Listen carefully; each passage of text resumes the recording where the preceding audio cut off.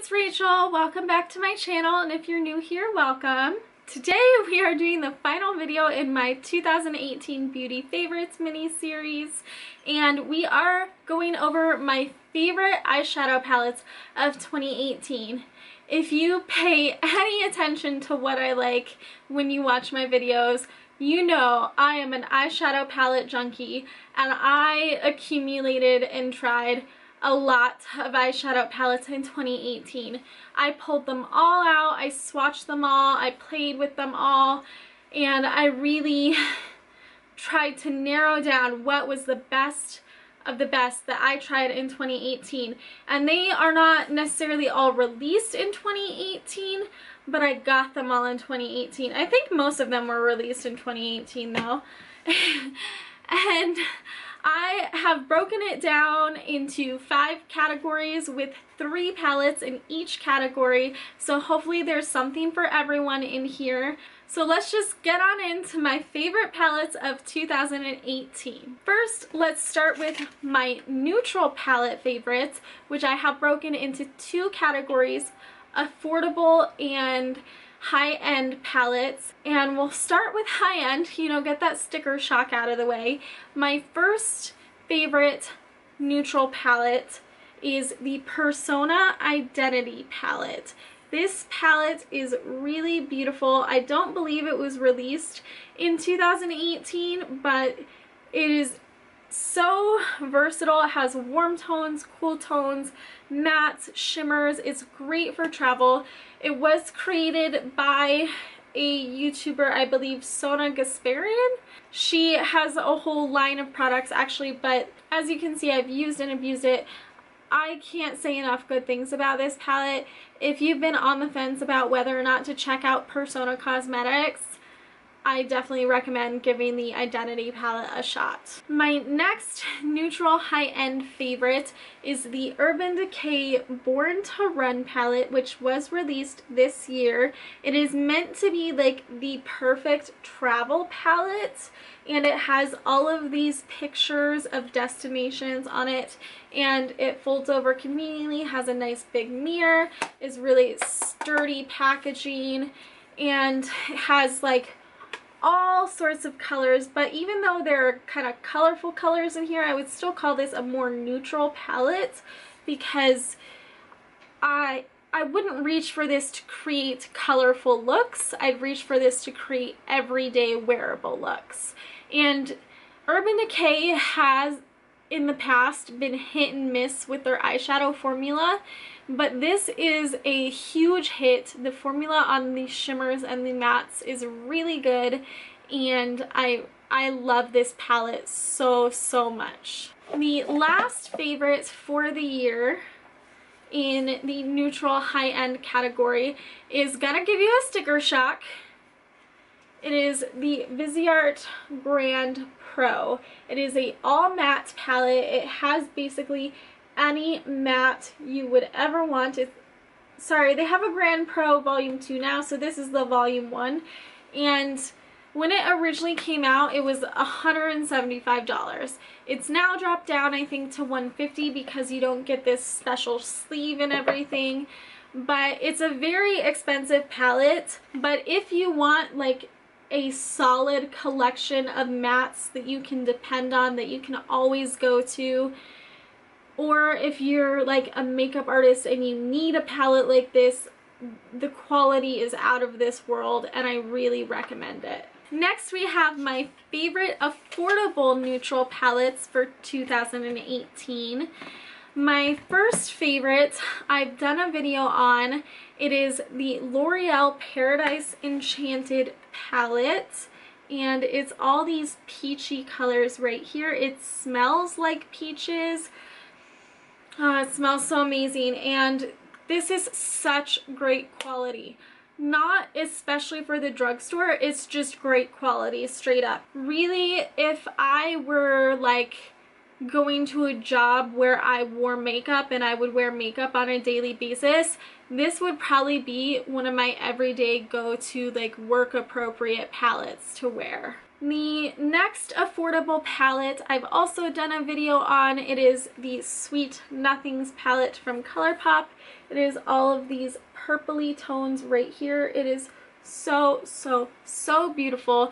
And even though it's purpley toned, I still consider this to be neutral to me because these aren't bright, these aren't bold, these are still wearable, like everyday colors. Like if I feel like I could wear it to an office job or a professional workplace, to me it's not colorful, it's not bright or bold, this is neutral.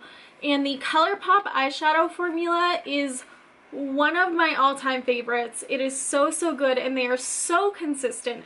Every palette, every single, everything I try from Colourpop is on the same level of quality, and this is no exception.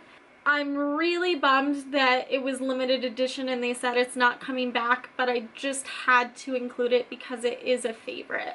My last neutral favorite is the Arabesque palette by Bad Habit. It is the dupe for the ABH Soft Glam palette. I always want to say Soft Clam.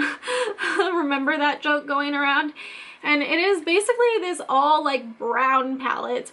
I don't know how Bad Habit does it, but every palette I try from them, like they're so stinking cheap, but they're so pigmented and so blendable and just so fan-freaking-tastic.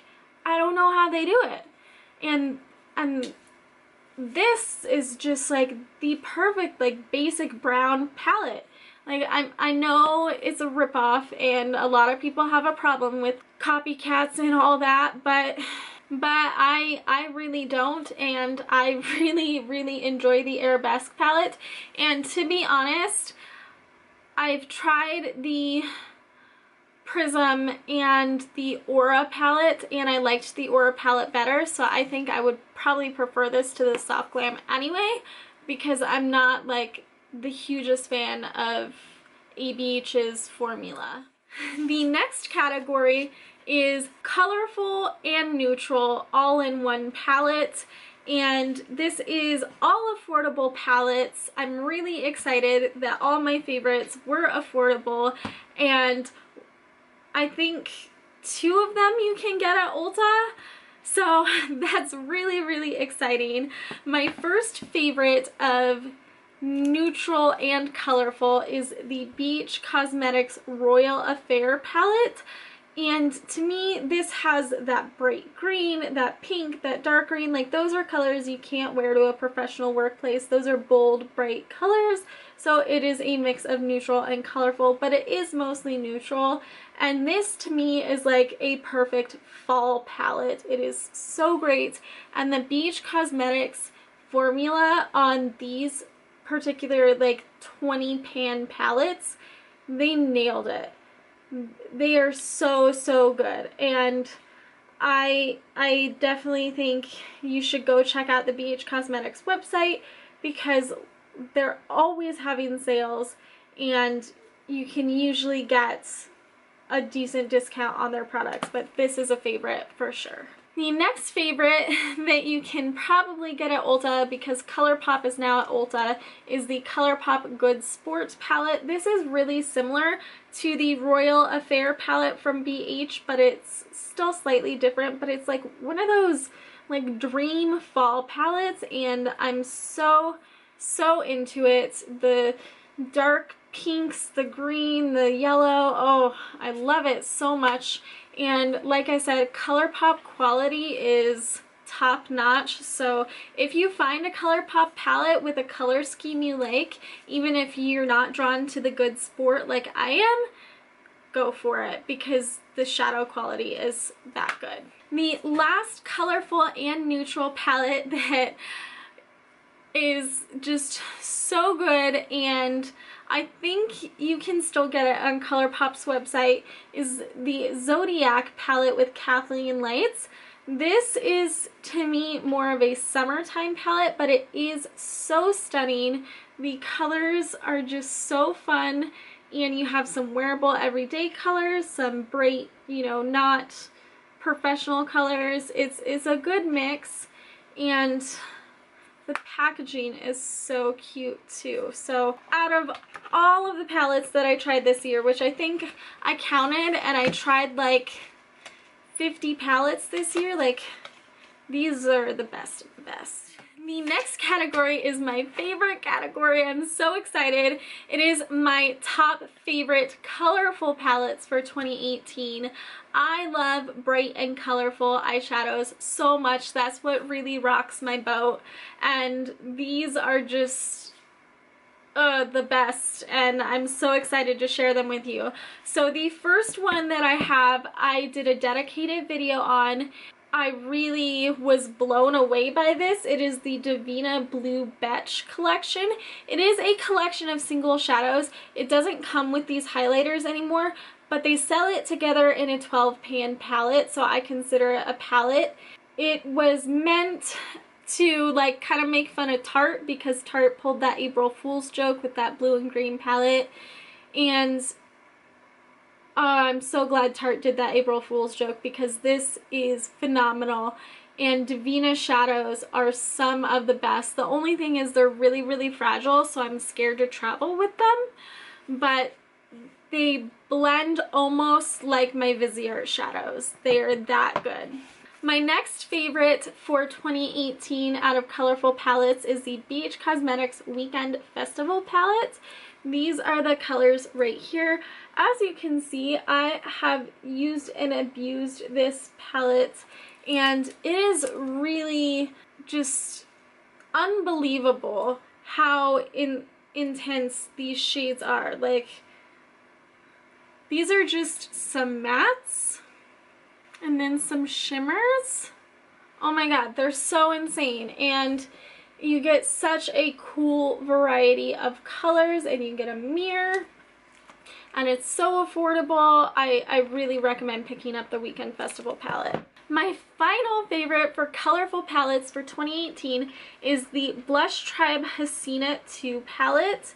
This is a cool tone palette with purples, blues, and greens, and it is just so good. Like, it reminds me of Juvia's Place as far as the formula, but better. Because with Juvia's Place, I had higher expectations because they were so hyped up, and I was kind of disappointed.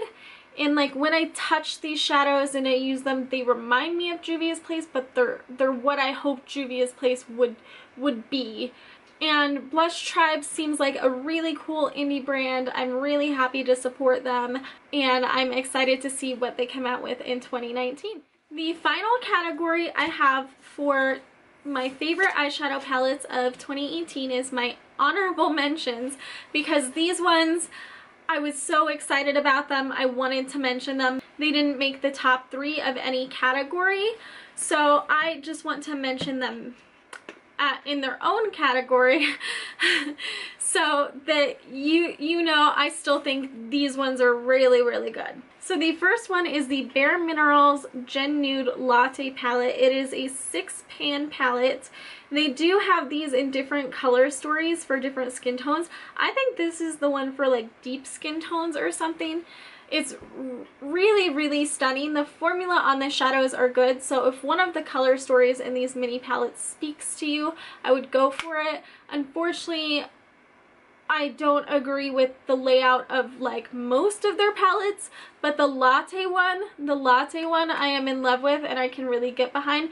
And I don't know if you can tell, but I'm putting a dip in those shadows, so I really do love this palette. The next palette that is an honorable mention for 2018 is the Dominique Cosmetics Lemonade palette. It looks like this. Beautiful summery colors, and it does have a really nice mirror in there, and this has made me want to go try more Dominique Cosmetics, because these mattes blew me away. The shimmers are good, but the mattes blew me away, and I feel like I need more Dominique Cosmetics in my life based on this palette. It is so, so good. I really recommend it.